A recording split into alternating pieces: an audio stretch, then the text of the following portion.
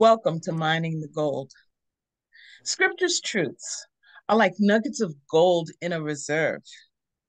To be its best, gold must be mined, refined, and designed as bullion, coins, jewelry, and the like. To get the best from the truth of Scripture, it too must be mined, refined, and designed.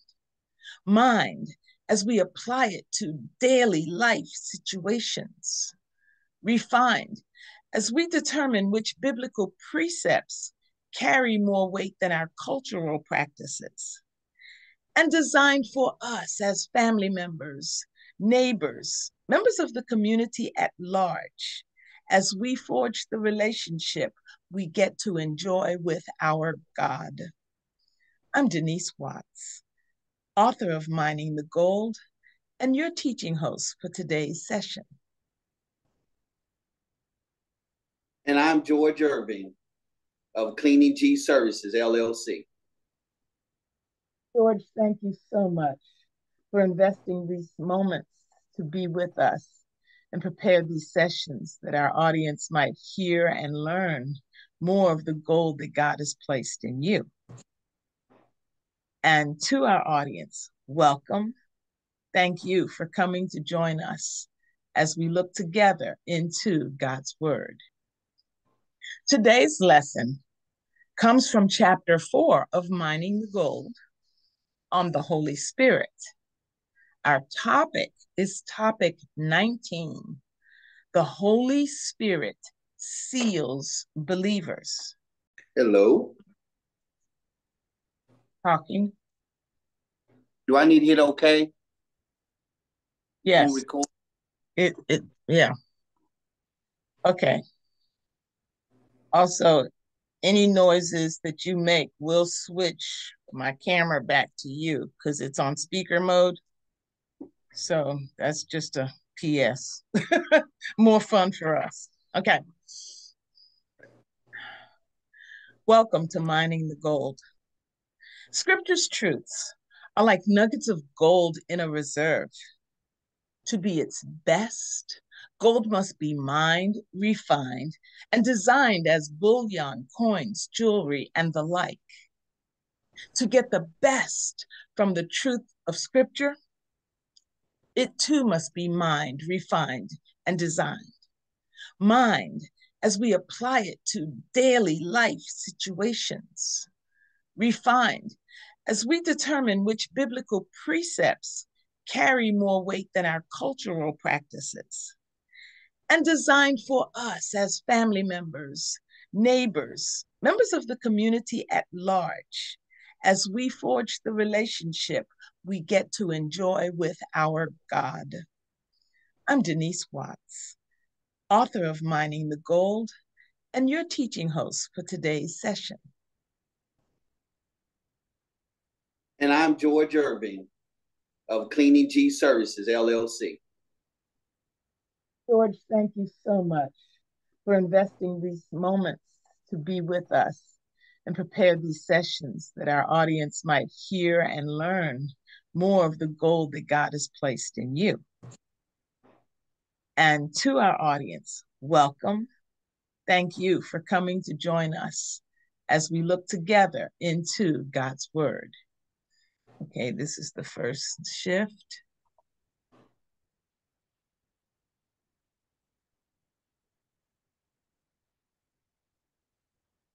There's Kit and Cat.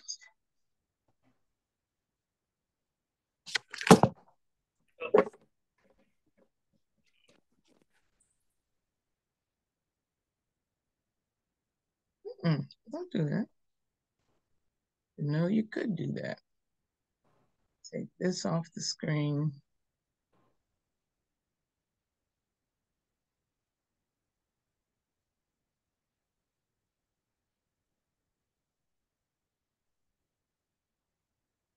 And here we go.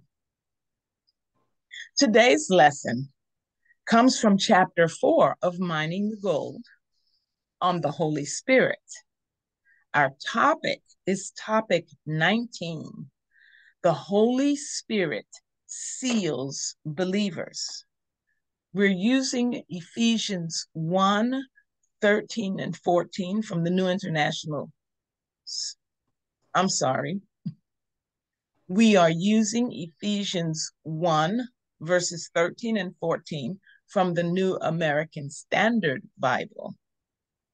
It reads, "In him, you also, after listening to the message of truth, the gospel of your salvation, having also believed, you were sealed in him with the Holy Spirit of promise, who is given as a pledge of our inheritance with a view to the redemption of God's own possession, to the praise of his glory." One of the favorite tactics of Hollywood television involved locking the good guy or friends of the good guy in the bank vault, which always had an airtight seal.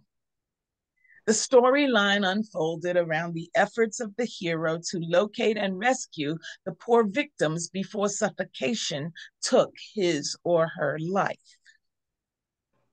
To this day, banks have a vault, as do other structures. But other than serving as potential death traps to television shows, what is the purpose of sealing something in a vault? I am so glad you asked. Items of tremendous value were sealed away in a vault or some other location to protect them from damage, deterioration, or theft. Once in an airtight vault, whatever was sealed could only be reached by the owner or at the owner's instruction. When Paul says to us through the Ephesian church that you were sealed in him with the Holy Spirit, he is declaring just how safe, how secure we are when we are in Jesus. The Holy Spirit dwelling in you is your seal, keeping you in Jesus. You, as a Christ follower, have such tremendous value in the sight of God. Those words are worth repeating even before the sentence is complete. You, as a Christ follower, have such tremendous value in the sight of God that he has sealed you in Christ with an unbreakable seal. Your soul is free from the threat of damage, deterioration, or theft. That's today's mining of the gold of God's word. Wow, that is such an interesting way of looking at things that you never looked at before. And it has shown me some things as you were speaking. It opened my eyes to some things when I go back to the scripture. When you illustrate the words in him, you also, after listening to the message of truth, the gospel of your salvation. So as I look at the scripture, in him, it shows me development. It shows me how to pay attention to what I'm listening to. And it shows me how to be honest in the truth of what I'm listening to. It has shown me a value of how to really believe and seal things in him, because without him, we're nothing. Mm-hmm. It shows me on what he gives me to give others because of the inheritance we do together. I found it so intriguing that the redemption of freedom of Christ, that it gets to glorify and give him the praises of what he has done for us. the thing I like about this, I mean, I grew up in church, and I grew up all my life hearing people say things like, they get on my nerves, but I'm going to have to love them if I want to get to heaven. And I'm like, is your destination in heaven so uncertain that it depends on who gets on your nerves on a given day and how you respond? No, we are sealed in Christ. It's airtight. No, nothing can hurt my relationship to him. My soul is safe. And yes, I do need to learn to respond lovingly to those people who annoy me and say weird things and insensitive things. And I do need to learn, that what's not mine is not mine, and I need to leave it alone. I need to grow in that. But I am going to heaven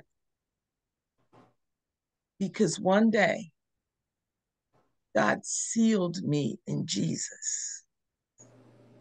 Nothing else that I do gets me to heaven.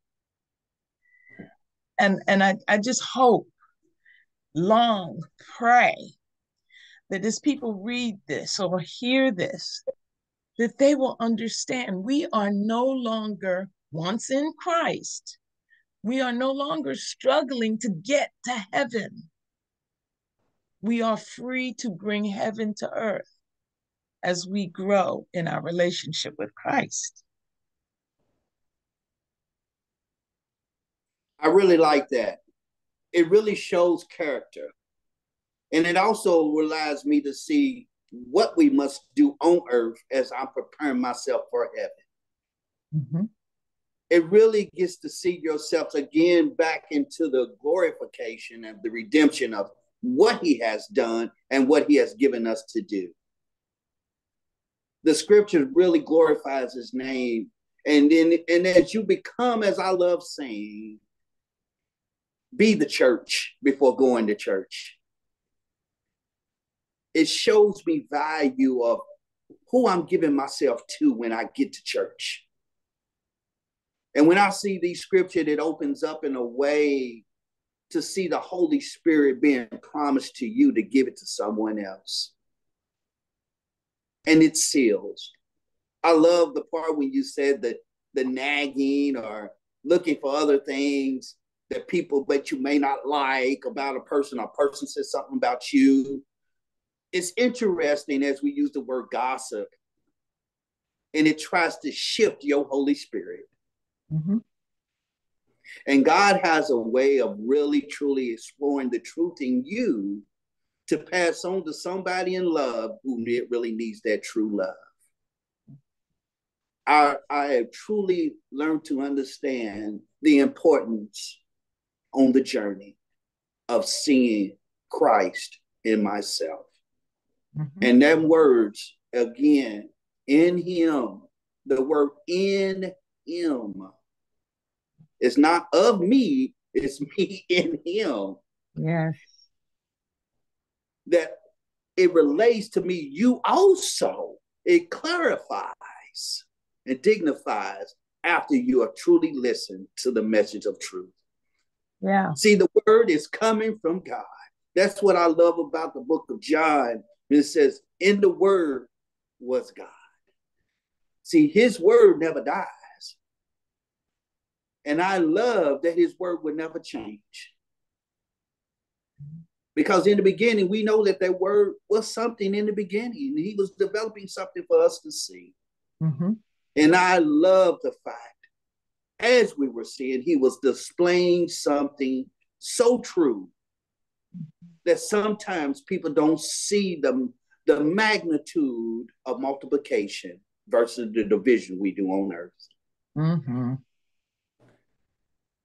And We some, all go ahead.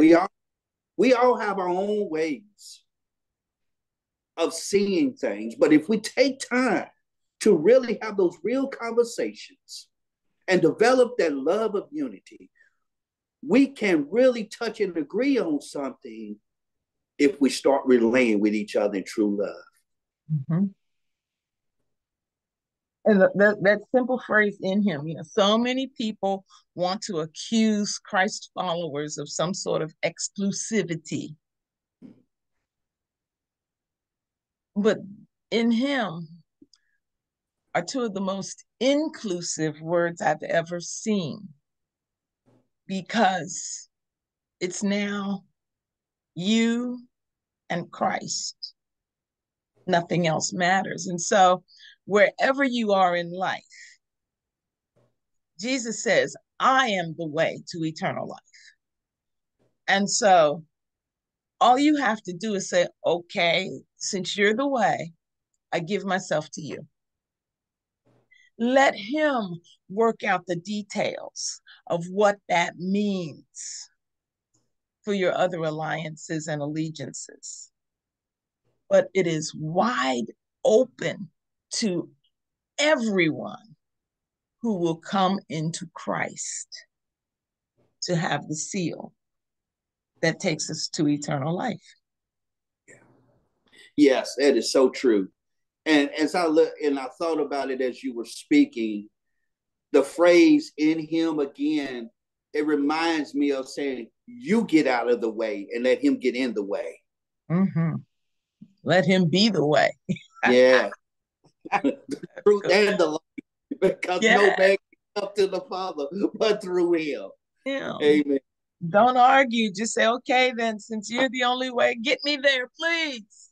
Yes, yes, And he yes. will gladly do the rest of the process, opening our hearts to following him more than any religion, any denomination, any institution.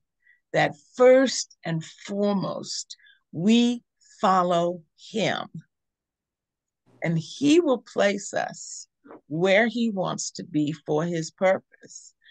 I mean, there was one denomination. I'll go ahead and do it. But there was one denomination. They put out a magazine. You could get this free magazine when I was a child, and I subscribed to this magazine. Now, for the sake of clarity, I'm not talking about Jehovah's Witnesses right now. So don't even take your mind there. It was a different denomination. They sent out these magazines, and I got them. And I thank God that I had already been reading the Bible for myself, because as I was reading these magazines, I was reading that this is not Bible. This is not in line with the words of Scripture. And so I, stopped my subscription, left it alone. And I'm here to tell you, golly, 50 plus years later, I met someone who was a member of the group that had been sending out those magazines. And I just asked him, I said, so, I told him my story. And I said, what's going on with this group? And here's what he said: God infiltrated that group and led the leader to know Jesus Christ as Lord and Savior. And that group has now been retaught and is now functioning as a Christ following set of people.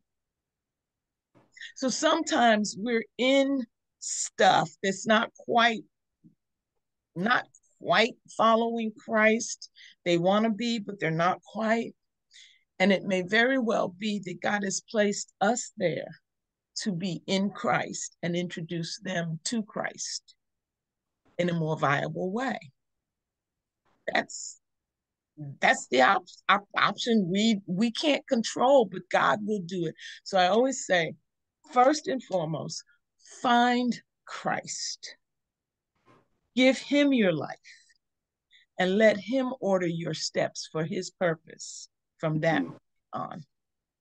Yes, yes, yeah. When you think about order of the steps, you think about Jeremiah 29:11. when you talk about the purpose and the plan that he has for you, because you are listening to him, and he gives you that destitute to multitude his glory for those who need him that are broken. Yeah. I've learned to really understand that. And then when I go back again to that word in him, it develops something of what he gave us. He gave us his only begotten son. Yeah. So that we don't have to keep perishing for something, but have something to glorify on to. Yeah. So that we get to have that everlasting life. Yes. Because he paid the price. Yes. And I love how Jeremiah 29:11 follows Jeremiah 29:1-10, where Jeremiah is basically telling the people, God wants you to know you're about to go into 70 years of captivity. So since you're going into this captivity, here's how I want you to do. I want you to pray for your captives. I want you to build your own families. I want you to go ahead, get married, build your houses, settle the land, work the land, prosper where you are. Because I alone know the plan I have for you. Plans to prosper you and not for you. I've skipped plans to give you a future and a hope. So he didn't say that to Jeremiah when everything was peachy keen. He said it in a hard season. And when we are in our hard seasons, that's when God is saying, okay, follow me. Watch what I do with you in this hard place. And it's such a delight. Yes, it is. It is always a delight in the process because, as you say, the seven, and we looked at the seventh in the beginning, how things have to take a rest period to see the development of what we had in store for. And he brought it all together to let us see the beauty and the manifestation of his love that we now get to share in a different way when we truly take it in and listen to what he has done.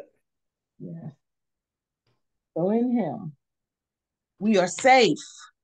Let's stop worrying. If we've given ourselves to Christ, stop worrying about, am I saved? And begin asking him, how can you live out your salvation for his glory? And we could talk about this so long. Every one of these nuggets is volumes thick in richness. And that's an important thing to do when we're mining the gold. There's another form of mining the gold that I want us to experience together today. That is mining the gold of creativity that God has placed within each one of us. That if we will maximize that creativity and give it to him, we will be used by him to make this world a better and more beautiful place for somebody along our journey. And that's the reason I have with me today our guest, George Irvin. George, welcome to Mining the Gold. Thank you. It's good to be here. I would really like to say in all of this, it's an honor to do something that I never expected to see myself be doing. This journey, and as I looked at the book, Mining the Gold, I didn't realize how many nuggets I had in me to share. But it's an opportunity to really see the development of what God has allowed me to become and do for him. And the humbleness and the patience to see what he wanted me to share. When I go back and I think about the time of doing cleaning, I never realized what it really meant. And I use an old paraphrase that I use and I tell pastors all the time, are you a pig in mud? And they said, what do you mean by that? I said, if you're not willing to get dirty, you won't understand clean. And when I use that analogy in my cleaning, because everything that you touch that you have to clean is also dirty. And what is your perfection of doing something to allow it to become clean?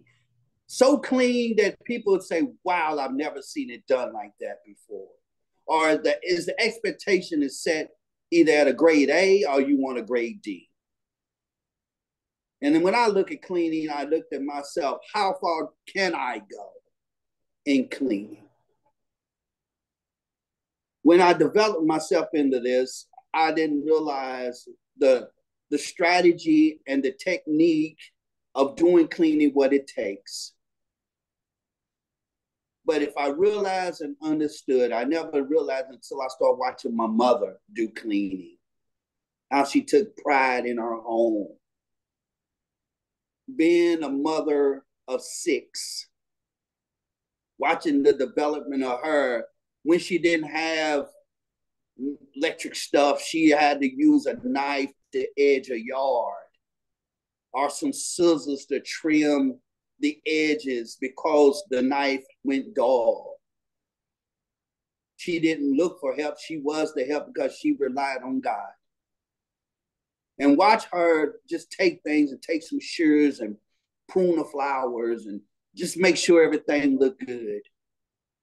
She showed me the pride of what she loved, that the home was given to her. But the home that I learned to develop was her, not the home. She took care of the home. And I watched her. And then I learned to become part of the home. Learning that developmental skills, watching my mother have a 4th grade education level, and I had to develop myself into doing things of sacrifice that I never thought I'd see myself do. But when it came down to a point of life that my mother sacrificed for her home, there was many times I get to see myself wondering how she does it on little income. Well, mining the gold has showed me some things about my past, has engaged my future. It has showed me the magnificence of sacrifice, giving your all. Keep learning, don't stop. Learn from everybody who's willing to share the love so that you're able to apply the love and give the love to those who want. It has a way of showing development in ways I never realized what it's like to be in cleaning. And when I think about it, it's bringing tears to my eyes because those things are so unique in ways of appreciation from where you come from. I never realized when you needed something, how far you're willing to go to get it. But you had to learn the developmental skills first. Well, in cleaning, everything has an opportunity. And if you're not equal to the opportunity and didn't apply to your application, well, you didn't get the opportunity. And I've learned something about applying. I took the risk. And then something I didn't know, they was willing to help me learn because they saw the ambition of me wanting to learn more. Mm-hmm. And as I learned more, I asked for more. Learning how to go back in the days of Zaire's, department stores. A lot of people may not know that in these days and time, but Zaire's, it was like Sears and Value City and places like that. But I never forget when I went into there to start buffing the floor in a department store on what it took. If you buff the floor with a propane buffer and you start seeing circles, you have to stop. And then you have to turn the gas off. You got to prop the machine up. You got to lay down on the ground. You got to scrape all that excess off the pad and then move it out of the way and make sure it's all smooth so that you don't get burn marks in the floor because the floor needed expectational shine. And when you think of shine, most people don't realize what it takes to shine a floor. Mm-hmm. Hmm. But if the application was not applied right, you won't even get the shine from the get-go. Mm-hmm. So I've learned the application was done right, but it's sustaining that shine of what it took. Most people can spray, but you have to mop it. Because if you shortcut it, you can pay the price and you spend more time. Well, when you think about that, everything has an application to it, as I said before. And when you look at life, you're that application.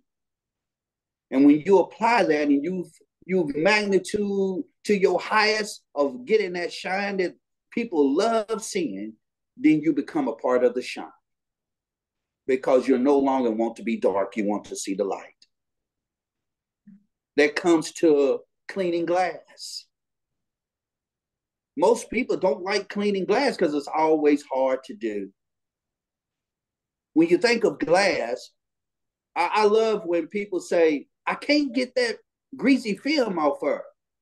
Well, did you learn the steps?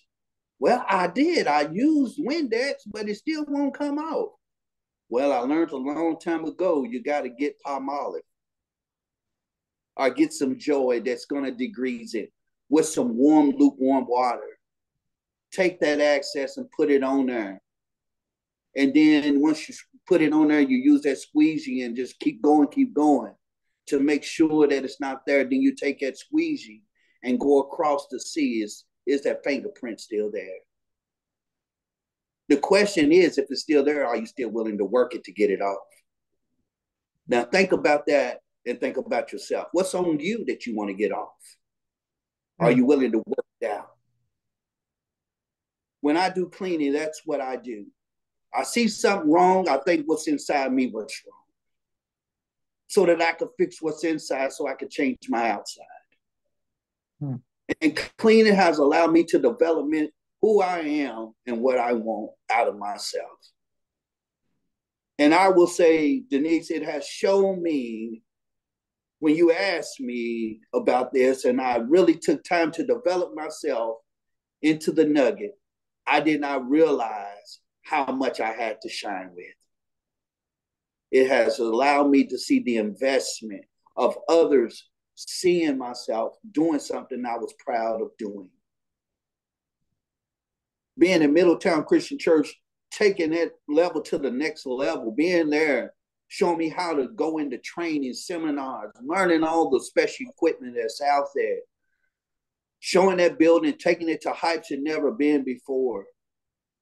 And to allow people to walk in that facility and says, wow, this is beautiful. Even Ron Carmichael says, nobody knows how to do these floors like George does. Nobody can come in here and do these floors because it was a terrazzo floor. And it's a special way you have to do it. And it takes time to develop the skill.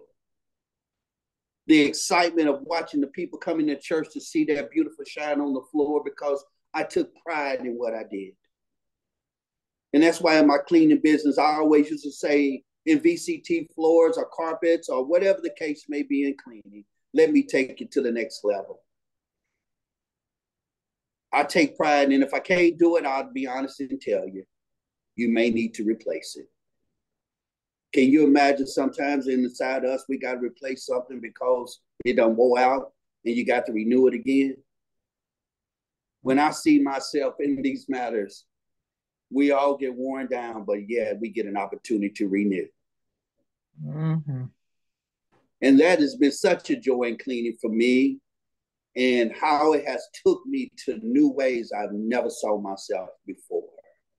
Learning those skills, building those relationships, being with others, seeing what I do, and letting people just like, I love coming into a clean building. Thank you for what you do. For 23 and a half years, allowing a carpet to sustain itself for 23 years, from 1999 on up to the time of my retirement. They never had to replace a carpet. Because the energy and the equipment they got from me so that I can allow that place to be the most beautiful place that it could be.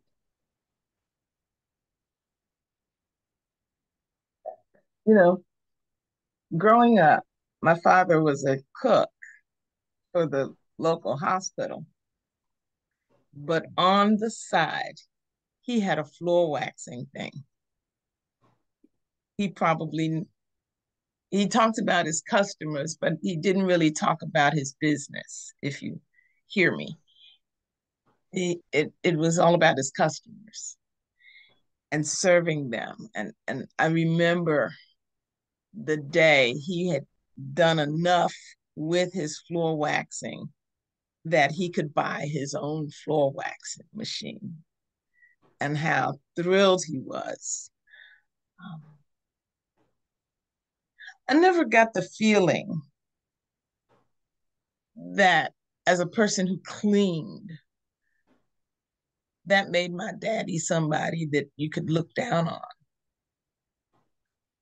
And I never got the feeling that he felt like his customers ever looked down on him. Rather, they looked up to him for what he was doing. Talk to us for a moment about the honor of labor, no matter what the field. Wow. An honor. Wow. The prestige levels in so many various ways. I can go back to the time working downtown, doing high-rise buildings, and the joy of me just doing cleaning again gave me the opportunity, a man, to get to wear suits all day long downtown, and being that manager over high-rise accounts like PNC Tower, Aegon Building, National City Towers, Civics Building, the Federal Building. I have been a blessing to be in all of these buildings and to work with so many people that were having trouble in their areas. But what I learned is it takes time and development to build that relationship to get others to be what you are. And I really want to say the honor in all that I've been doing all my life in the cleaning is investing my time when something is wrong and making it right. Two, it allowed me to see when a person said they did something, but the customer sees that they didn't do it, and then you bring it back to them and says, look, the customer will never lie on something that you're supposed to do. Let's work together to get it right. And then I'll come back and follow up with a visit, because I want you to love what you do. I don't want to let you go. I want to work with you. Mm-hmm. You know, the magnitude of really caring about the honor of watching someone see that you care about them. And then when you took that time and effort, and when you need something done, and that person took the time to say, I'll do whatever you ask. That's because you took the time of working with them. Mm-hmm. And giving them an opportunity to make more money because they knew how to take care of their building. Because one thing I learned is when you help someone develop something, that's because no one took the time to teach them the right way. And lots of times you can put your trust in them, but yet they get lazy, but yet you bring them back to reality. It's a consistent thing. And that relationship building was a key component in so many of my lives. And when I go back around and talk to people, they say, thank you for just checking on the building, letting us see that you really care about what your people are doing in here. I said, thank you, it's an honor. Well, the honor came so gracious that I was the first manager with the less complaints in all the high-rise buildings. So the head guy from Chicago came down. The company that I was working for was Lakeside Building Maintenance. And the head guy that came down that was kind of the overseer of all the accounts in Louisville's name was Gary. I forgot Gary's last name. But my overseas person was Charles Jones. And it was such a unique way when they got together and they got talking about me. And he says, what is it that you do to have such less complaints? I said, I build relationships with people. I take time to work with the people. And I check on all the tenants to make sure that the work is being done. That is such a glory. And ever since then, invest in myself. And then again, continue to excel myself in seminars, learning how to value yourself for customers, looking for those appreciative things, not just a pat on the back, but really putting the work in to help people see what you're all about. Mm-hmm. And that honesty and truth has allowed me to see the gratitude on and through my life.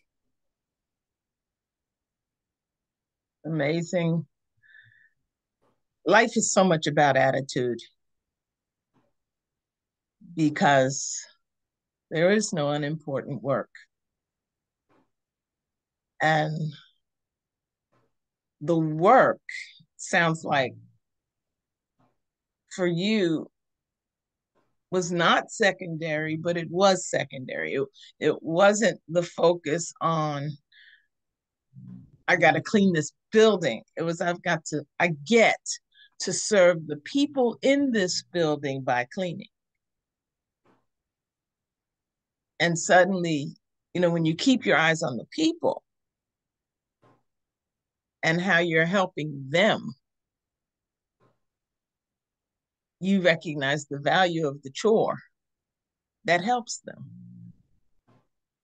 And I thank you for bringing that up for us. We're going to hear more from George in the next 3 sessions of Mining the Gold. The Mining the Gold podcast goes live on Facebook and YouTube each Tuesday and Thursday morning at 7 a.m. Eastern Time. That's New York time for those of you who might be out of the United States. We invite you to continue to come back and meet our various guests to hear our devotional messages. And when you hear something that makes an impact on you, please invite a friend, encourage others to watch us, like us or follow us or subscribe on YouTube so that you get notifications each time a new episode goes live. You can go directly to us on www.facebook.com/miningthegold or on YouTube by following bit.ly/miningthegoldpodcast.yt. Mining the Gold is more than a podcast. It's actually a book of 192 of these short readings, systematically ordered so that you can gain an in-depth view of who God is and what a precious gift he offers us when we walk with him in Christ Jesus. And so I encourage you to look at Mining the Gold and its sister book, Nuggets of Gold, which takes the same 190 plus thoughts and turns them into reflective questions so that you can learn for yourself, how well am I appropriating this opportunity that God has opened for me? There is also the power of our relationship, which is combines the formats of devotional message and reflective questions around 15 relationships that we get to enjoy as we walk on this earth, knowing our God or not knowing our God, and wanting to just make those relationships better. Okay, spoiler alert, the best relationships are built around your own relationship to God. But these books are available at bit.ly/Denise Books or on Amazon.com. You can email me at dwattswilson@gmail.com. Rest assured, I read my emails and I answer my emails. You can also use this QR code to go directly to the pages to purchase these books. I encourage you just go ahead and take a screenshot of everything you see in front of you right now, because that will allow you to harvest some of the most important information of this session. And that is the contact information for today's guest, George Irvin, Cleaning G's Services, LLC. His email is g.irvin39@yahoo.com. I'm sure he'll be glad to hear from you. George, I do thank you for investing this time to be with us on Mining the Gold. Thank you, Denise. It's always good to doing this, and the joy of being with you. And I was sitting here and I was contemplating on the books that you was illustrating and how it all came to effect of my mind. And when we're nuggets for gold and we're trying to find ourselves collectively, but what we have to do in the mining of the gold, we have to go into the coal mine to find those nuggets, and then going in depth, finding ourselves. And then what it does is as you go inside, you get to build that relationship with God. I really like the format of how you have developed the usage of yourself and the way God is giving you the ability to write these books. I praise God of how I can just look at your titles and come very collectively in what he's doing in your life. Thank you for having me to be a part of this. Thank you, George. A special thank you to my grandson, Grayson, who composed the music for Mining the Gold. And a thank you to Roy Dominique, my literary agent, who has done amazing work to maximize these books and is working to take them as far as God will allow them to go. We look forward to seeing you on our next session of Mining the Gold. Thank you for spending these moments with us, and may I encourage you every day to keep mining the gold of God's word and his creativity within you.